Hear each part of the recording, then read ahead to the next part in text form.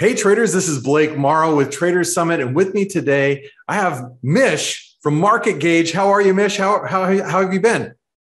Been great. Thanks, Blake, for having me on today. It's so nice to have you here. So, the reason I really wanted to bring you on is a couple-fold, really. The market's been grinding higher, and we have seemed to find a lot of support here in the S&P around the 4450 level. How are you approaching the market right now, especially with the Fed coming up this next week? Well, it's interesting because there's a couple of places to be watching in the market. There's this huge dichotomy between the S&P 500 as the index and a lot of the stocks that are actually traded within the basket. Some of those have really been going down while the index has been going up. So the fact that we're seeing a little bit maybe of that gap narrowing, where maybe we'll start to see some of the value stocks come into play, would be a lot healthier for the market while the index comes down. But let's put that on the side. What I really like to focus on all the time, even though NASDAQ and S&P have well outperformed, I still really watch the small caps. Okay. The Russell 2000 in particular as the key index for me. And that is because it is really tied to the growth of the US economy, because those 2000 stocks that are in the basket of IWM are not only heavy in the financials, which has been a weak sector, but also heavy in manufacturing and industrial, and all with a presence here in the US, as opposed to your Apples and your Microsofts and your Amazon that are more tech oriented. The other thing I really like to watch is the transportation sector. And I like to look at that through the ETF IYT, because that sort of, if we look at the IWM or the Russells as your supply side, then IYT or transportation is really going to be your demand side, right? Yeah. And so if you want to see a clue into not only how things are doing in terms of output, but if you really want to see how much people are buying or traveling, you're going to look there. So that's your trains, planes, automobiles, I like to call it. Yeah. And that started going down well before, well, actually hasn't even really gone up much, but it was definitely going down while the Qs were going sideways and while the SPY was sort of hanging out near the highs until these last several days. So that already told me to spell some caution here, that tech will eventually, gravity will always take over. And what you're hearing people say is the SPY hasn't even had a real good correction in so long.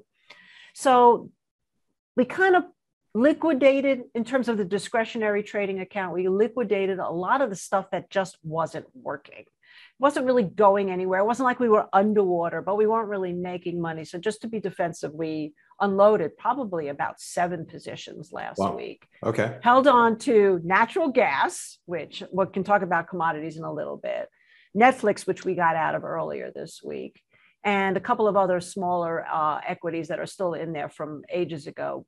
But now today is a very pivotal day. So let's get back to the Fed.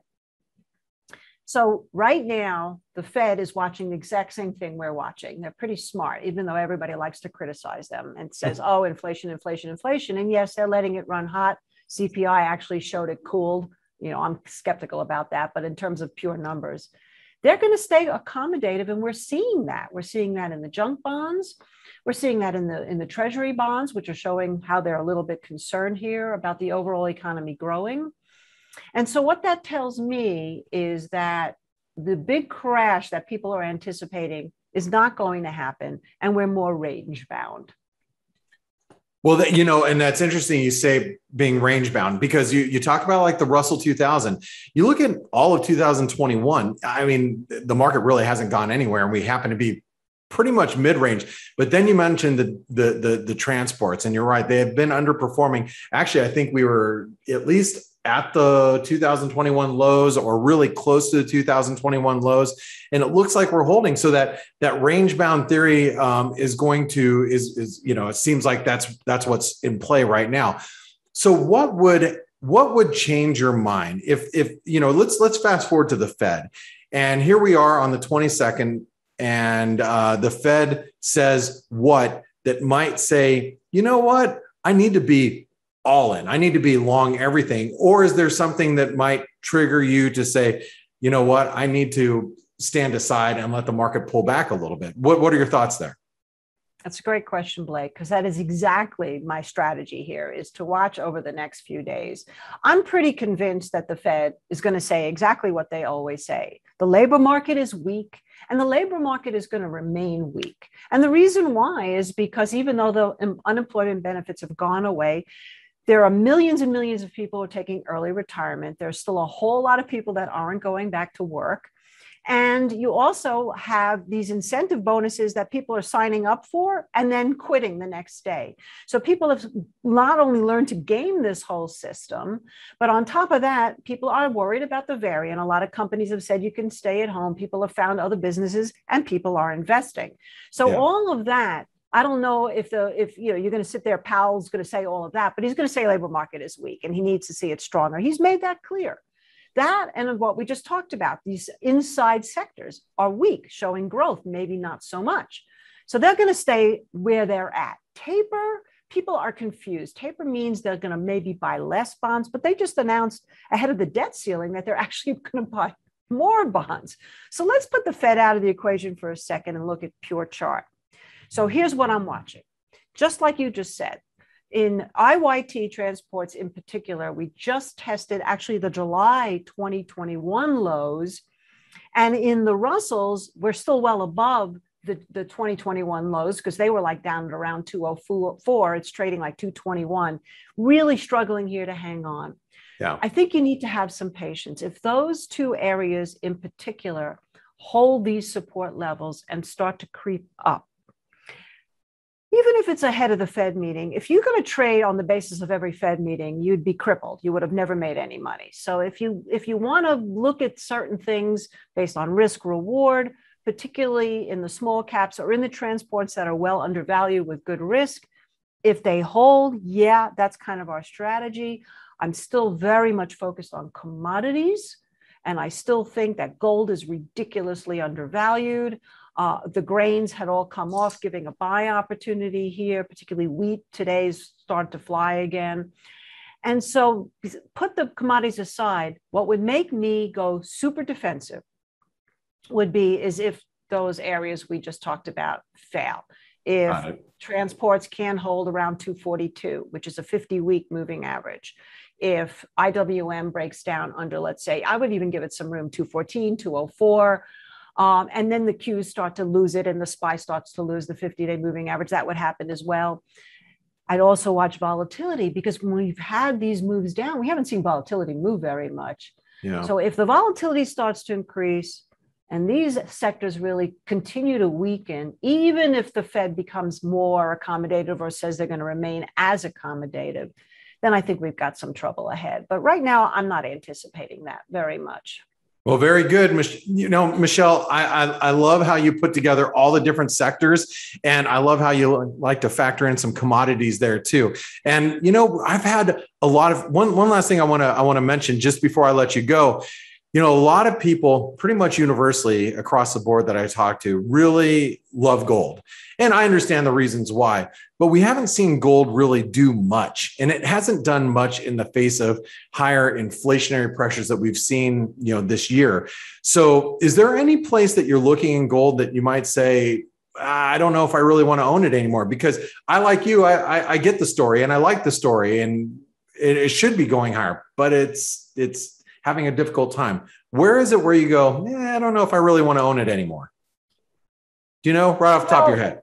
I know I have it off the top of my head. Okay. I'm just trying to think if I should talk in terms of futures prices, like price per ounce, or talk in terms of GLD, or both.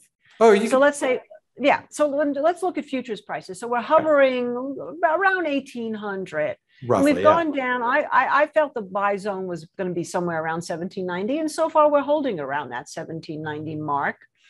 If it breaks down under 1790, I wouldn't necessarily be the dip buyer right away because we could see another flush down. 1750 though would really be like my rock bottom. I can't even imagine, Blake, that it's going to go down much lower than that. I really can't.